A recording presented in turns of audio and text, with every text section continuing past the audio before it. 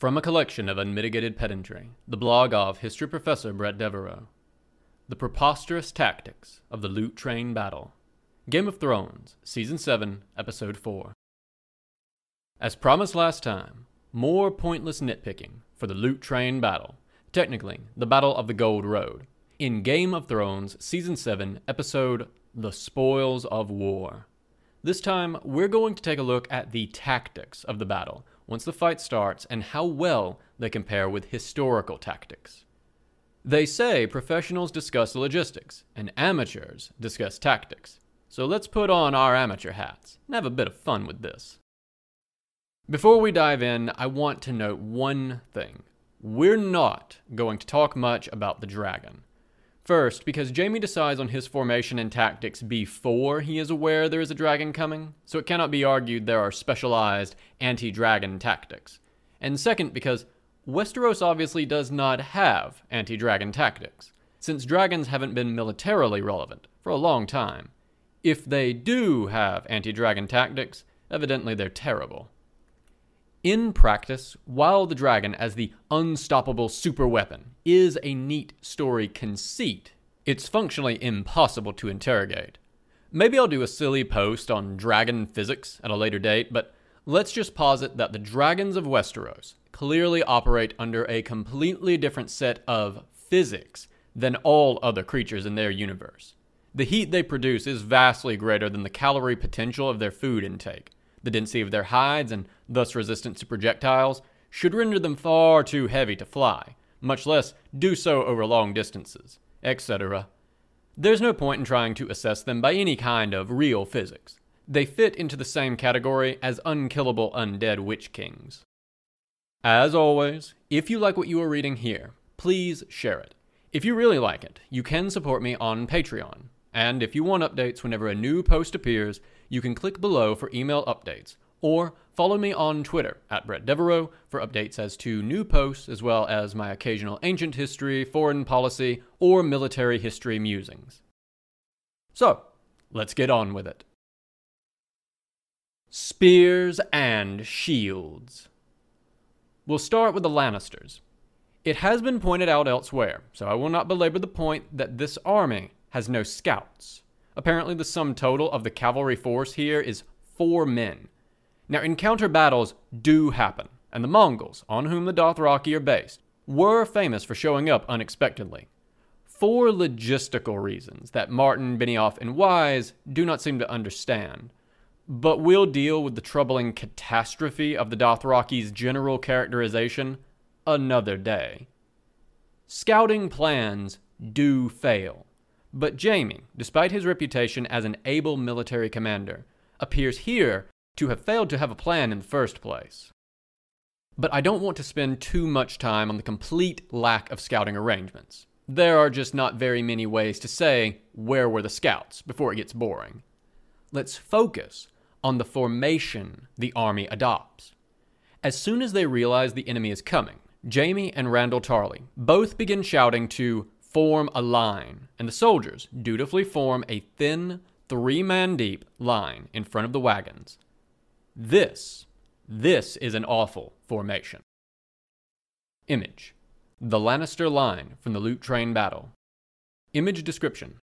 The best part is they've chosen the ground so that the archers are on an ever so slight incline lower than the infantry. So they definitely cannot see over them to aim at targets. End of image description. There is so much wrong with what is happening in this scene, it's hard to know where to begin. Let's start with the men in the formation. There are 3 kinds of soldiers here. Heavily armored men in the front, with only a shield. They have a sword as a backup weapon, but no primary weapon. And their swords are not drawn, if you look closely.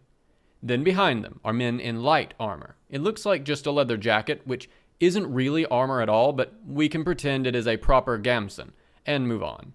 Who wield a thrusting spear that looks maybe 8 feet long. So a spear, not a pike. Finally, the third line are archers, standing with a few feet of separation. Now for the front men, I am sure someone is already rushing to the comments to tell me that there are quite a few kinds of soldiers in antiquity, who were classified as shield bearers. For example, Greek Macedonian Hypaspestes, or Assyrian Sabariti, or Persian Sparabara, all of which translate literally to shield bearer. The thing is, none of those soldiers carried only a shield. In fact, all of the examples I just listed used a thrusting spear as their primary weapon. Indeed, the Assyrian Sabariti were also called Nas Asmare, spearmen. Image: archers and shield bearers on the Lachish relief. Image description: Assyrian archers and shield bearers deployed in pairs from the Lachish relief, roughly 700 to 681 BC, originally in Nineveh, now in the British Museum. Note how each shield bearer also carries a weapon. They can be hard to see with the state of the relief and the background. End of image description. Dispensing with the complicated question of the equipment of the Hypaspestes for today, the Assyrian or Persian shield-bearer troops had a specific function in combat: to protect foot archers. In the Assyrian army, these troops seem to have been deployed in pairs, with equal numbers of shield and spear shield-bearers, paired with foot archers. The spear of the shield-bearer protects the archers from shock combat, especially from cavalry or chariots, while the shield protects both the archer and the shield-bearer from missile fire. But that's right out as a historical model here anyway, because there are nowhere near enough archers here. Note how few there are. Compare the wide spacing the archers have to the close spacing of the infantry line. Counting from the running archer in the figure above, the ratio of shields to spears to archers I get is 4 to 4 to 3. So 8 infantry for 3 archers when it should be 1 to 1. So a system where one man has the shield and another man has the spear is absolutely bonkers. I'm tempted to lay this at the feet of the prop department. Those shields look ahistorically thick and heavy, and they seem to have hafted a hewing spear's long spearhead onto a thrusting spear's long haft, which would make the spear difficult to wield properly. Basically, I suspect the Frankenprops they're working with are so bad that each one takes a full extra to manage. But I don't know, maybe the director or showrunners requested it that way. And no, hafting a long hewing spear head on a thrusting spear haft does not give you a pike. If you look at the tips of Renaissance pikes, or Macedonian ones, you will find that they are actually quite small. This makes sense. The pike is a huge lever, so to enable good control, you want to keep the weight at the tip as low as possible. Also for this reason, pikes taper in thickness over their length, thinning as they approach the tip, to keep the point of balance as far back as possible. In contrast, large-headed pole weapons, like halberds, are much shorter to enable better control when doing things like hooking attacks. Simply put, with properly made weapons, there is no reason to split the role of spearman and shieldman.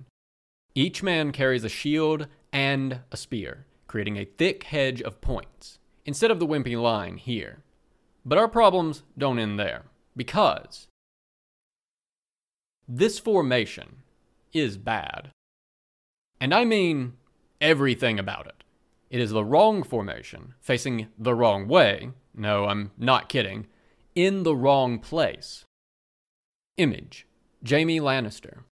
Image description: I'm sorry, Jaime, but you are actually terrible at this. At least you have that redemption arc going for you. I'm sure it will turn out great. Oh, wait, never mind. This goes nowhere else, but can I point out that rocks fall, everybody dies is literally what a bored DM does when they just want to go home. End of image description.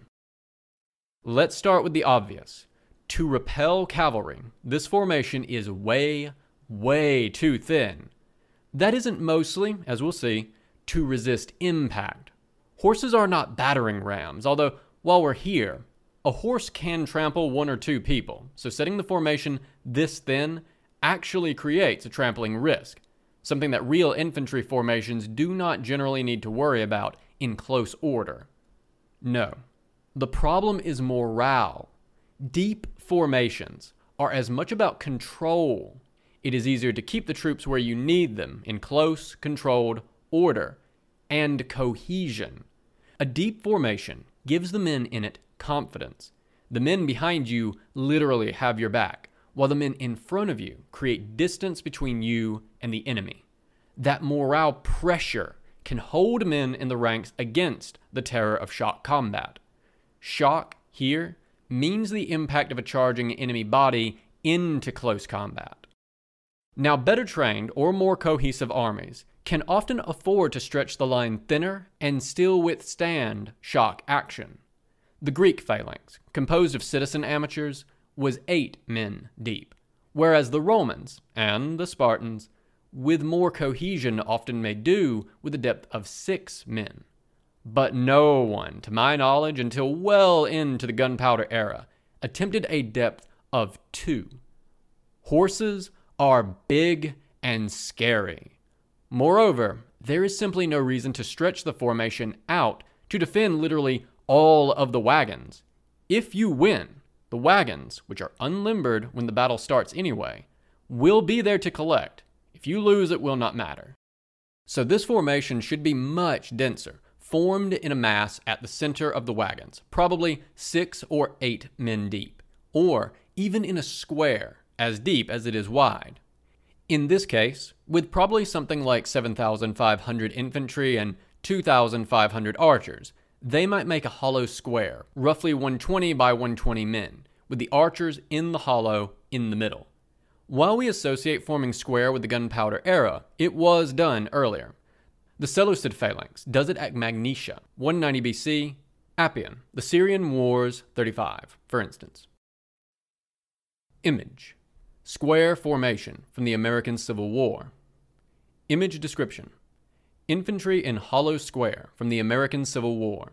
For a mixed force of spearmen and archers, the hollow of the square would give the archers a place to retreat if pressed. End of image description. But this formation is also probably facing the wrong way. They've adopted the standard video game formation, with the infantry deployed in a mass in tight formation in front of the archers. The problem with this should be obvious for anyone who has ever stood in a crowd. The archers can't see what they are shooting at.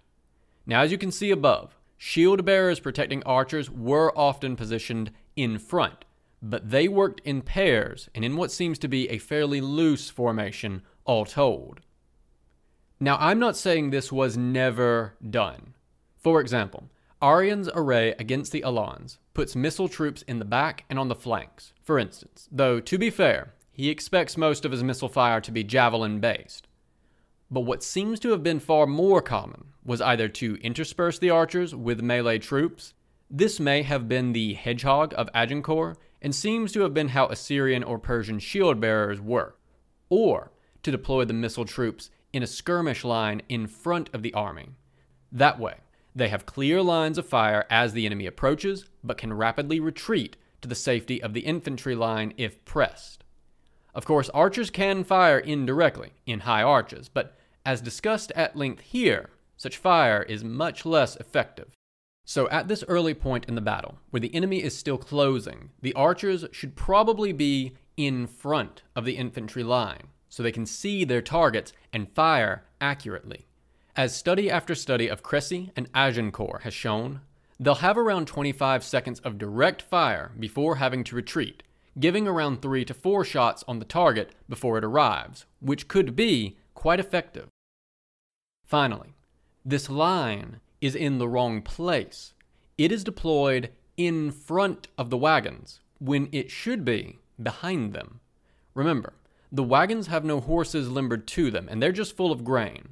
They are, for the purposes of this battle, little more than very heavy obstructions, except that heavy obstructions are really handy for something: breaking up a cavalry charge. The use of a wagon fort, frequently called a wagon lager, after the Afrikaans term for it. In German it was called a Wagenburg, which I just love the sound of. Often with the wagons chained together, or chained together with cannon, to break up cavalry charges, was a staple of 16th century warfare from Hungary to India. The Mughals learned it from the Ottomans, who seem to have picked it up from Eastern Europe. The same tactic was used in China by the Han against the Xiongnu steppe nomads. Indeed, it was precisely armies in this position, facing steppe nomads on horseback, which adopted the wagon fort as a way to shield the vulnerable infantry, particularly missile infantry, which was often muskets, but could be bows or crossbows, from the charge. Image: Hussite Wagenburg. Image description: a 16th century Hussite Wagenburg using a mix of gunpowder, one hand cannon, and crossbows. End of image description. Perhaps Jaime doesn't have enough time to literally circle the wagons, but he could deploy his army behind them, which would at least break up the attack. Again, you might say he has to protect the wagons, but protect them from what? He has archers. The Dothraki can hardly start looting the wagons 10 feet from his infantry square. Even if they did, winning the battle is more important. Fortunately for Jaime, awful tactical mistakes are mostly made up for by the fact that he is fighting the dumbest Mongols. Image: Kono saying, "Your people can't fight." Image description: Buddy, your people aren't any great shakes either. You are all of 6 episodes away from being completely wrecked by an army that is subsequently defeated completely and utterly by a lone young woman with a knife. I'd say check your plot armor before you start trash talking. End of image description. Martin has outright stated that the Dothraki are, among other things, modeled off of the Mongols and other steppe nomads, along with Native Americans, which if anything makes this worse. I honestly wish he had not said this, because the Dothraki are an appalling mishmash of popular fictions about steppe nomads, combined with straight-up racist stereotypes. Image: the Dothraki charging.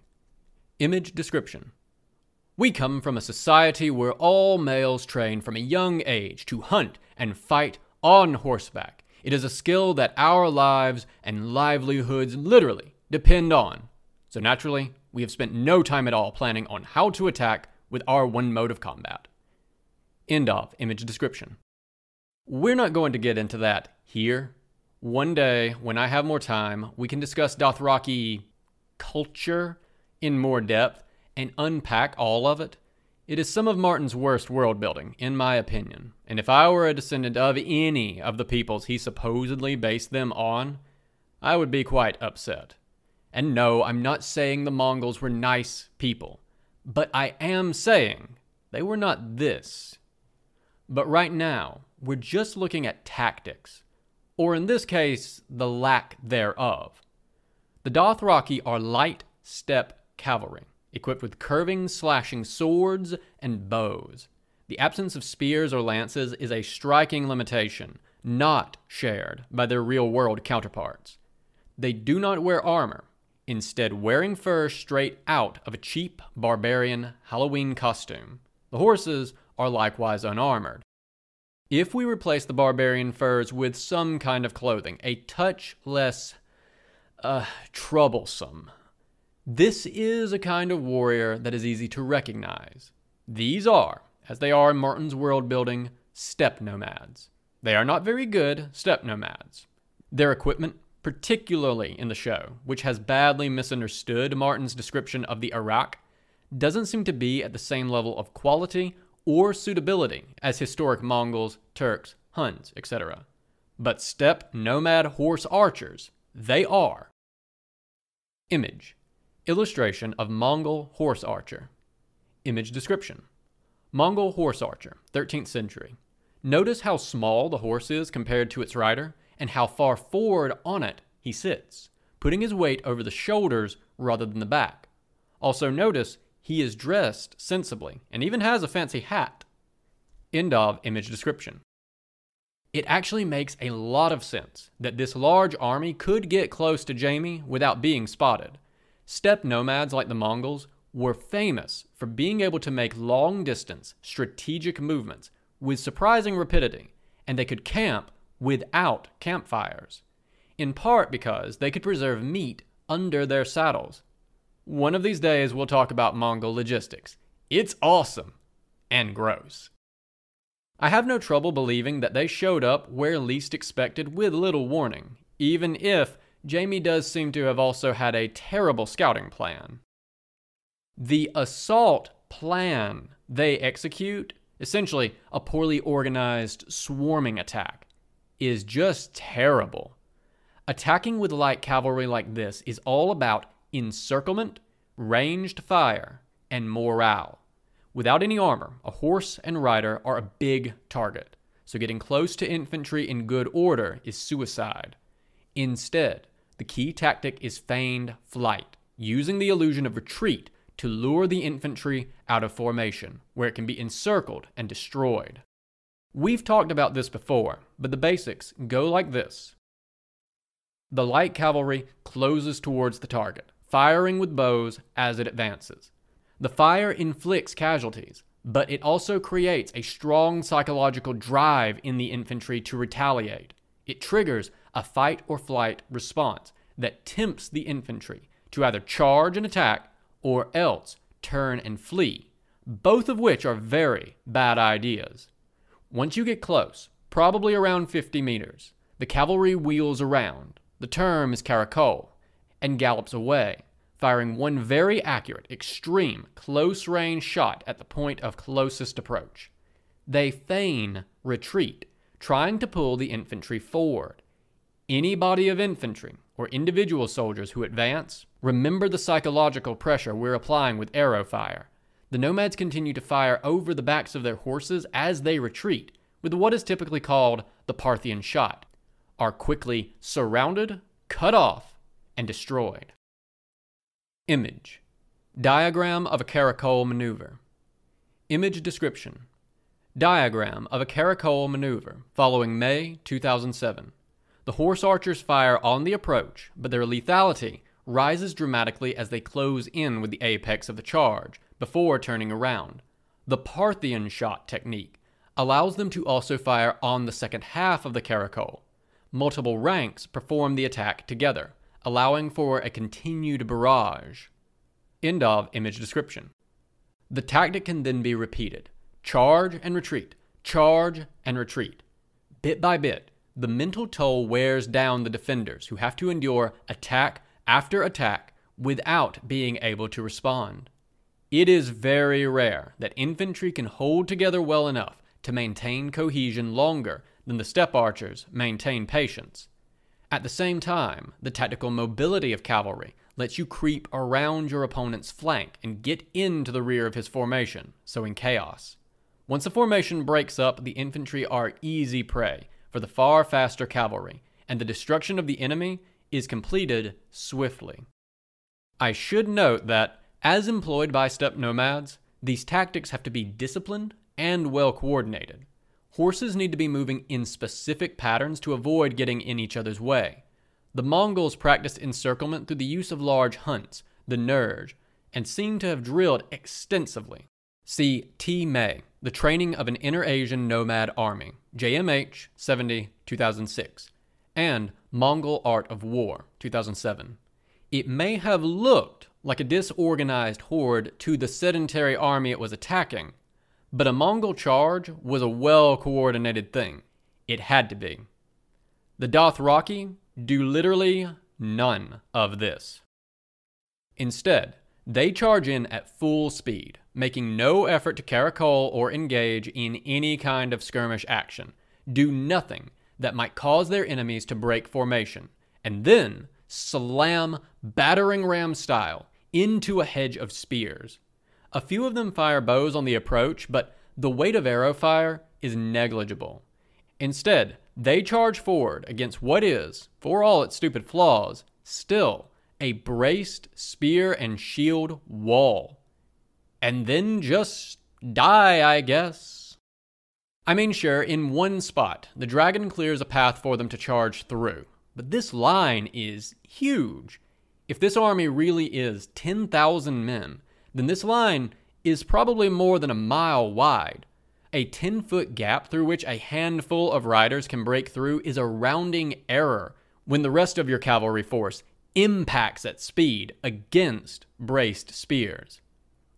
Even if the horse isn't killed or the rider thrown on impact, because your horse just went from moving at 20 miles per hour to a full stop in a few feet, but the rider still has 20 miles per hour of momentum, the Dothraki rider and his horse are huge, unarmored targets at a complete stop, next to far better armored, more agile infantry with spears. Image: the Dothraki cavalry impacting the Lannister line. Image description: so, every one of those horses is dead, also the riders. End of image description. And you are stuck there as you try to wheel your horse around, except you are being impacted by the horses behind you. I don't mean impact in the silly academic way, I mean they are literally slamming into you at 20 miles per hour, because this Dothraki formation is deep. So now you are stuck, trapped between your fellow horsemen and a small, angry fellow with a spear. The good news is that you won't be there long, because chances are you and all of your buddies will be dead within minutes. The smart riders in the back will wheel off and, notwithstanding some stunning emergency leadership, the feigned flight is likely to become a real one, with riders and horses scattering, pursued by arrow fire as they flee. Some of the Dothraki do shoot during the charge, doing so by standing up on the backs of their horses. This is a neat equestrian trick, and it looks cool, but it is not in fact how horse archers shoot, and I wouldn't want to try it on the smaller step ponies. If you look at the image above, you may note the Mongol in question is very far forward on the horse, because the small horse can better support his weight over the shoulders than on the back. Standing like that provides a less stable firing position. It also makes your target profile even bigger, which is a bad idea when your enemy is firing back. Image: Dothraki archers standing on their saddles to fire. Image description: admittedly, this looks cool for the 3 or 4 frames they show them fully stood up. Although, if you look long enough, you'll notice the footholds on their trick saddles, which would be really uncomfortable to ride on normally. But this is useless as a firing method. The whole point of having a recurved composite bow is that it is small enough to fire without standing up. End of image description. What's even more foolish are the Dothraki who jump down off of their horses to fight on foot against heavily armored infantrymen in close formation, alone, without armor, with a cutting sword, largely ineffective against their Almain Revet. Good luck with that. Speaking historically, the First Crusade actually provides fairly stark testimony about the results when a steppe nomad-style army is foolish enough to get into close combat with heavily armored infantry. Outside of Nicaea, and again at Dorylaeum, and again at Antioch twice, the more lightly armed and armored local forces were smashed up in close combat against heavily armored crusaders. They did not, as a rule, stand and get slowly ground to a powder, but rather fell apart rapidly on entering shock combat with more heavily armed and armored foes. Image: Dothraki riders fighting Lannister infantry. Image description: this bit gets me. The Dothraki are holding at a stop, cutting down with their swords against massed infantry. Only in a video game does this fight last longer than 15 seconds. End of image description. Of these, the battle outside of Nicaea, 1097, between the Crusader force and Khalij Arslan, Sultan of Rum, is particularly notable. The Crusader formation was arranged around the city and formed a shield wall in response to Khalij Arslan's arrival. When the Turkish force could not dislodge it with arrow volleys, presumably the sort of caracol attacks we've just discussed, they lost patience and charged home and were promptly mauled and put to flight, leaving the besieged city to its fate. It was a tactical mistake they would not make against subsequent crusades. I tend to see the eras at Nicaea and Dorylaeum as being mostly a consequence of novelty, The Turks under Khalij Arslan had not faced a Western European force before. Subsequent fighting would favor the Turkish horse archers more heavily. It's also a tidy example of what should happen to steppe nomad forces, which do not sufficiently degrade the cohesion of a heavy infantry formation before mounting a charge. For the Dothraki, who do have experience fighting with and against capable infantry, particularly the Unsullied, such a catastrophic miscalculation is out of character. Given that the Lannister line does not break before contact, we should expect the Dothraki, even if they eventually won, to sustain heavy casualties. Of course, we later see the Dothraki take near total casualties. Between this and the Dothraki charge at Winterfell, and the fact that there were apparently still Dothraki later in the season, I am beginning to think that the real power of the Dothraki is that they've unlocked the respawn mechanic and are now abusing it for fun and profit. Everyone else thought they were playing Total War, but the Dothraki realized this was actually Dark Souls. Just keep coming back from the bonfire till you win. Conclusion. To sum up, almost every tactical decision in this battle, by both sides, is stunningly stupid. What ought it look like? I think a more realistic battle would have had the Lannisters in a tight, possibly square, formation, initially with archers out front. The Dothraki charge occurs as expected, but ideally with a better sense of order. If the intention is to attack in the Caracol, they might advance in rows with separation for turning around. The first wave of horsemen hit the wagons and get tangled up in the obstruction and start being pulled down and killed. The rest of the Dothraki, caging, experienced warriors, pull out of the charge into a caracole and begin peppering the Lannisters with arrows. This is an exchange that, given a wagon fort and a heavy infantry formation with supporting archers, the Lannisters might well win, with the archers able to move around the square to get firing lines but remain out of reach of the Dothraki, much like the function of a pike and shot formation.